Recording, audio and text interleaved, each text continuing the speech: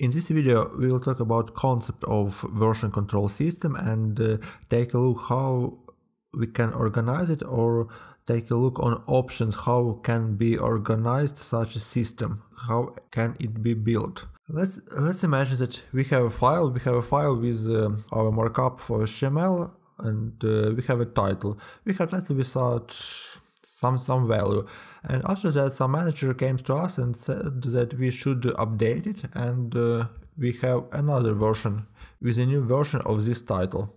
After that, in a couple of hours, somebody else came to us and thought that it should be changed again and it should be built dynamically, so we updated it again.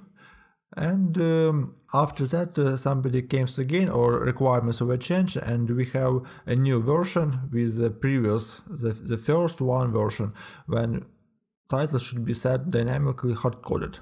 So as a result, we can see that we will have a lot of copies of the same file, and if you, in case you have a lot of files, you can put it in different folders and then make copies of these folders.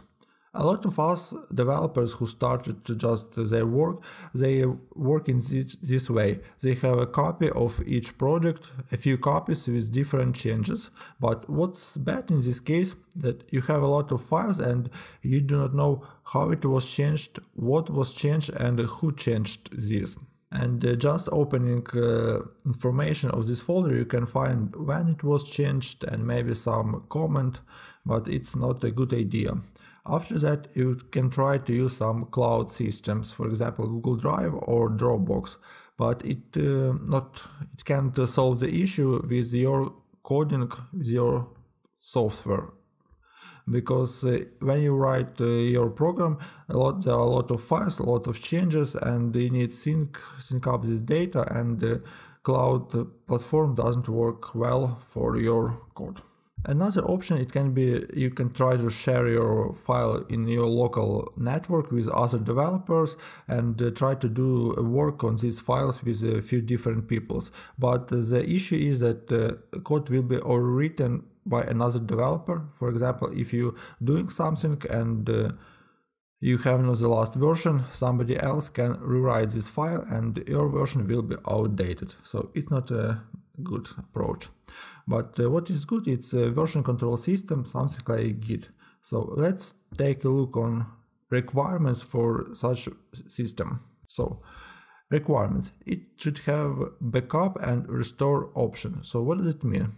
It means that every code, that the code you are creating, it should be saved, and all versions should be saved, and in any case or in any moment you can go back to the previous version and you can get the data, and you can get the data, especially what you need. The second item is synchronization. It should allow to synchronize work of 1, 2, 3, 50 or 100 developers, and it allows to do one work together for all developers, and you should be aware and should know that your changes won't be deleted or removed. Somehow you can get the latest data, the latest version, check the difference, and push updated version based on your changes and changes you get from the server. The third requirement is reverting changes. So in any moment you can revert everything what you did and go to the previous version and be sure that everything will work fine.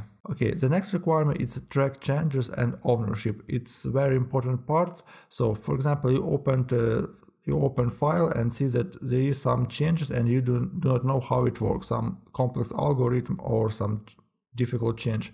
You can always find the ownership of these changes, who did it, and go to him and ask why it was implemented in such a way and what was changed and why it was changed. Also in this case you can check what specifically he changed and what was before, what was changed. It's a very important part. The next one is sandboxing. Sandboxing, it's a place where you can put some your experiments. For example, you want to try some interesting new feature and you do not want to show it for your customer, or you don't want to publish into production, so you need to have a place where you can put your code. You want to save it, and then If everything is okay, you can fix it or finish this work and then push to production. But version control system should allow you to have such a play, such possibility.